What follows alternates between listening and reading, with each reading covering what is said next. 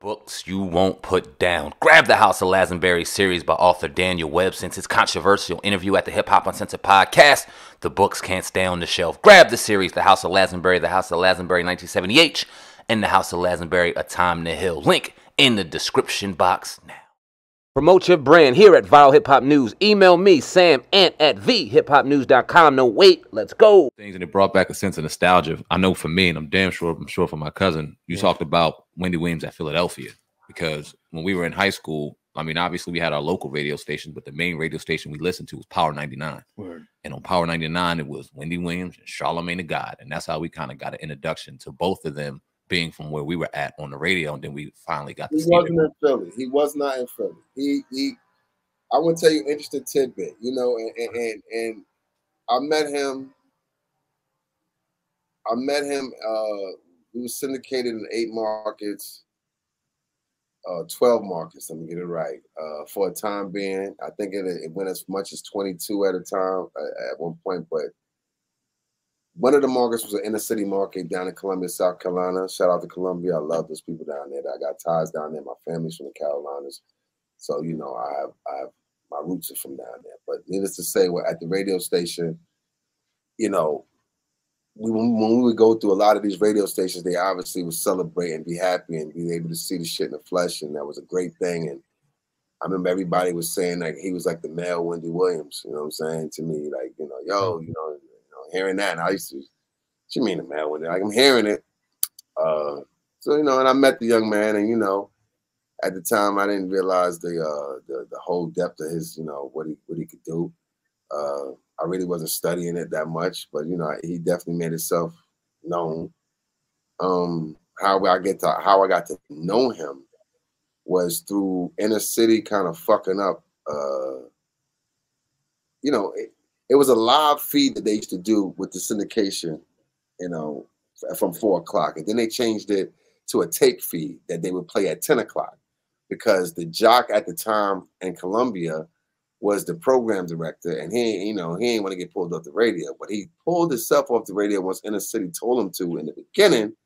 But after about 6 months, he jumped back on and moved our shit to 10 o'clock. And at 10 o'clock, it's a tape. They kept playing the same tape. They played the same tape during a Thanksgiving holiday sort of weekend. And, you know, Charlamagne was a fan, like a lot of other people in the market. And he brought it to my attention that, yo, they keep playing the same show for like 10 days straight. Now, if anybody really knows radio, even if you're doing a pre-recorded situation, you know, if y'all guys doing it, you play the same show every day, you're gonna lose people. People going, you know, you're gonna lose. You know, like people gonna make you aware of it, but if they see you still doing it, they're gonna fly off, tune off, whatever. So he was concerned about that. He reached out to me. I thought that was kind of G.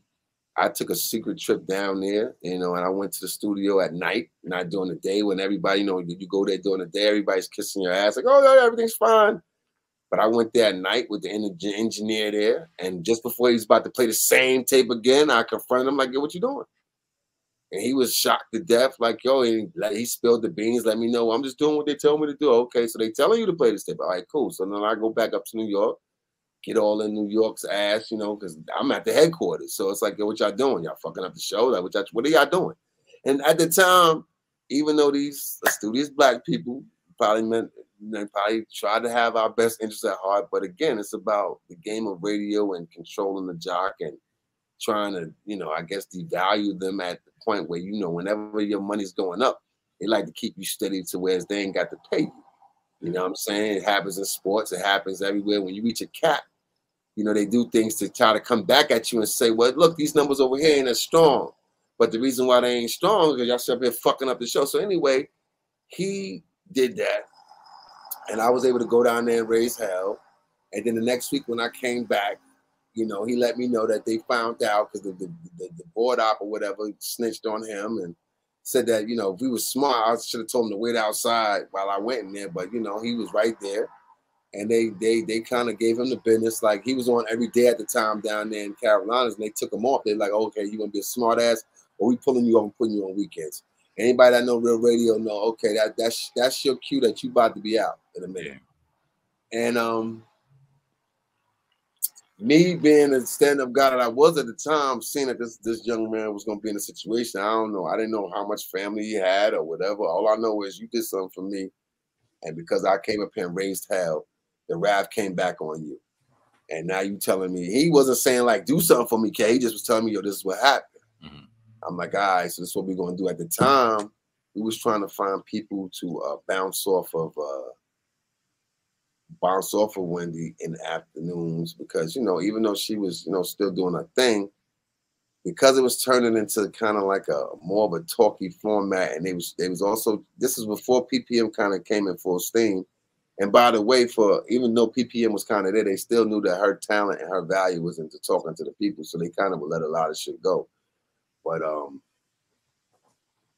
at the time, we was having people to come in and bounce off of her, comedians from Capone to Drew Frazier, to just different people that we could have come in like for an hour of the show to kind of like the length commentary, whether they come in at the 4, play at 4, just to have more variety.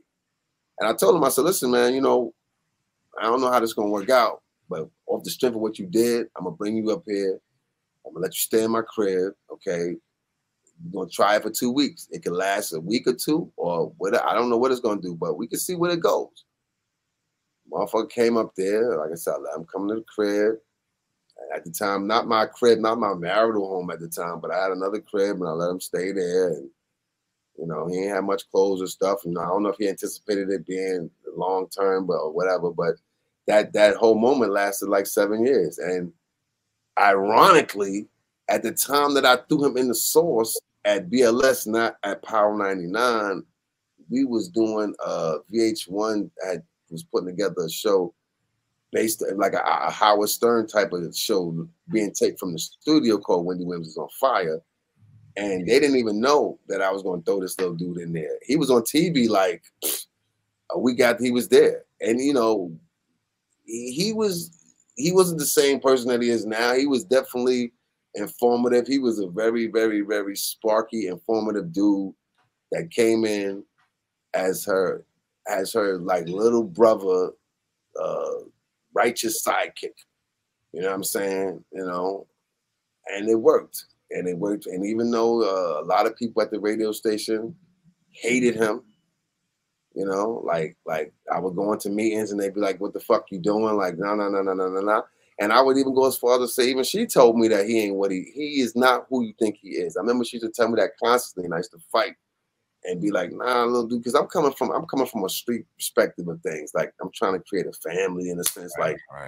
Like, yo, this is my, you know, and I could have signed him. And it was a lot of days I would come at him like, you ready to sign a deal? Yeah. And I would just wait, because I wanted him to feel like if he did that it's something that you want to do. I learned from that mistake. You know what I'm saying? I probably should have signed him, but I don't want nobody to be signed to me or working with me if they don't want to be there, or if they got ulterior motives or shit, which I could not foresee.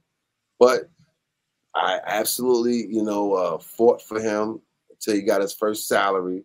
So there's a lot of misconceptions, I think, in one of his books where he said he didn't get paid. Mm-hmm. Let me clarify, not getting paid in the #1 market when no one would have recognized you or picked you for nothing. Let's be clear. There's a lot of people that are now juggernauts in the #1 market of radio, including my brother Funk Master Flex, who carry records for Red Alert. You got your Wendy's, who was Yvonne Mobley's. Like, her first slot was not just getting her whole show. She had to do she did the weather in the mornings on Kiss, and that blew that shit up. She took that little crack and blew it up. So if you got any type of leeway, as y'all guys would know, in this #1 market, where there's limited airspace for people, you should be thankful. Okay, and I definitely moved shit out the way, even unbeknownst to like my ex-wife at the time, who again, I guess she was like, because I believed in dude, and you know, he liked to think he didn't get paid. Of course, you didn't get paid, but you didn't get paid, but you was getting taken care of. And then when I say taken care of, like when I eat, little bro, you eat. You know what I'm saying? Like I get some sneakers and whatever. I got motherfuckers bringing me truckloads full of Air Force Ones at the time and shit. Here, man, like taking them around everybody in all the clubs, so that if you want to go grab you some money, because, you know, just like having a record deal, if you're not making money off those royalties, then you go make them off your shows for the time being. So that means you could go and do any type of hostings and get you some money and, you know, get busy. And you could do that under the geese of not me having no pressure on you, and your room and board was fucking free. Because, you know, I mean, it was a $5,000 a month condo he was living in. So, you know, and I don't regret, because I'm about helping my people. You know what I'm saying? I'm about helping them to a great degree. And I think that his talent did flourish, obviously. I think the loyalty went left. And that's a shame. You know what I'm saying? And, you know, I don't regret it. There was a time where I felt like, you know, there was a lot of things I wanted to do. But, you know, now, like I said, I just salute dude. Like, you know, God will handle all that. You know what I'm saying? God is taking care of all that. You know what I'm saying? I remember it was in our last meeting that we had, he said something to the effect of, everybody hates you, man, and you, the way you move and whatever. I'm like, oh, in my mind, I'm like, word, they hate me. They hated you too, but they got you now. So now they're going to tell you they hate me. But you're going to learn how slimy this New York market is and this business is. I ain't going to have to tell you. You're going to know. And only a certain amount of people can be able to see the situation. And God bless all accomplishments that look like they're doing what they're doing. But you can see behind the scenes, when you don't got a real team and shit, you just a malleable object. You know what I'm saying? And the growth is limited when you don't have the confidence in your hope. Well, it ain't just team, foundation.